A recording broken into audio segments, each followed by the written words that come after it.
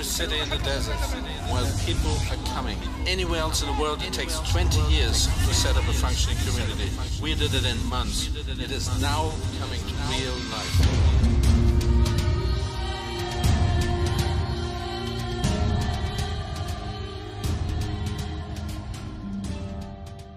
Bringing these caravans into the old camp is a major challenge. It's already pre-arranged by the surveyor. I have to put it where the surveyor put it. I'm trying to help Syrian people in this camp.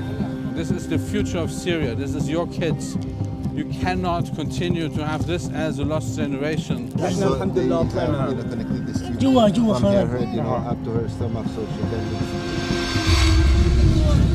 going to the French military hospital. They have been here for more than 9 months.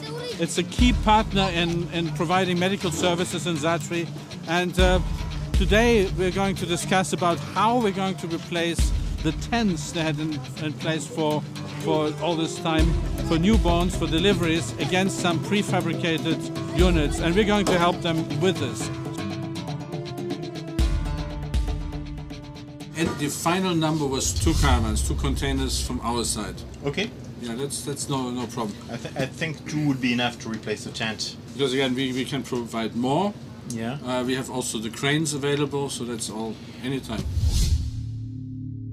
The conflict in Syria now is really a situation. It's transcending borders, and so we need to be ahead of the game as much as possible. So one of the issues that we've got here is that what's going on in southern Syria has direct impact of what goes on into Jordan, because southern Syria provides about 80% of the refugees.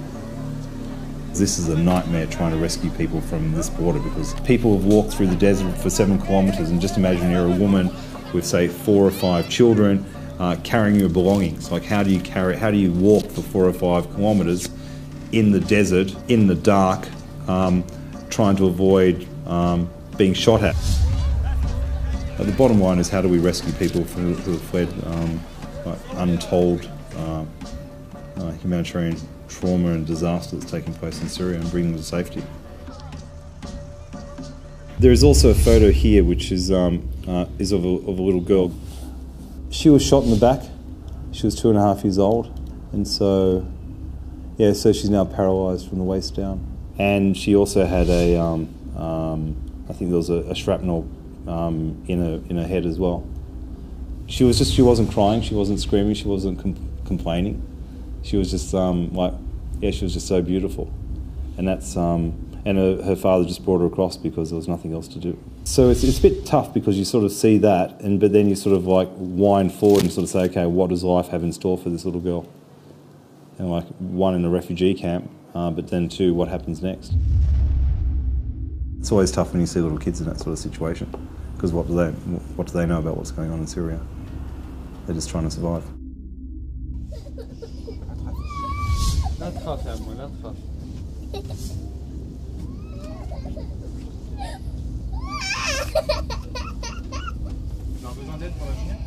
Something I'm trying to avoid in all these situations is to look at the individual. It's maybe brutal to say, but if you spend too much of your own energy on one individual, you don't see the big problem anymore. If I get focused on this little girl, I mean, of course I could go every day and see that little girl and help her and so on, but there's thousands like this little girl in this camp. So I have to put aside some of my emotions and my willingness to help one. So you can help all? I need to help all. It's a very special day today because it's World Refugee Day. I do this job because I love to put smiles on people's faces. I trust you. Now I trust you to mind it. The police has to tell them to go back and stop this demonstrating business.